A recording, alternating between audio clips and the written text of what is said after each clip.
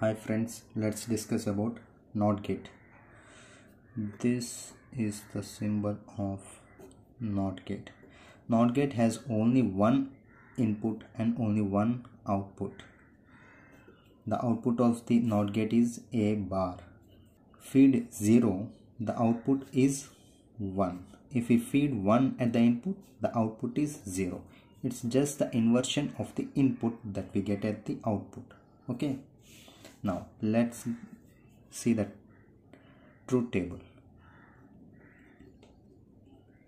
This is the truth table of NOT gate. Well, it has only one input and one output. When it is 0, it is 1. When it is 1, it is 0. Okay. And the timing diagram is very simple.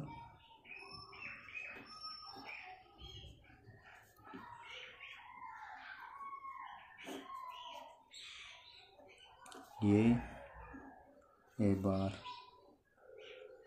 When it is low to high, and again low to high. It is low, it is high. Just inverse of the input. See, when it is low, this is high.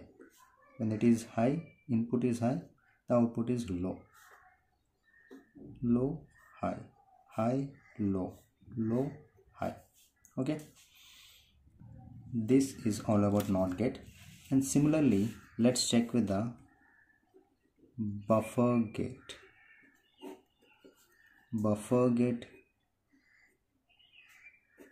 also has only one output and one input. This is the input and this is the output. For buffer gate, whatever we feed at the input, the output is the same. If we feed 1, it is 1.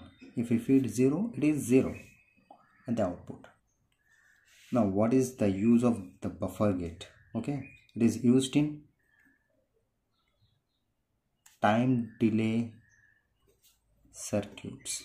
Wherever we need some time delay, we use this buffer gate.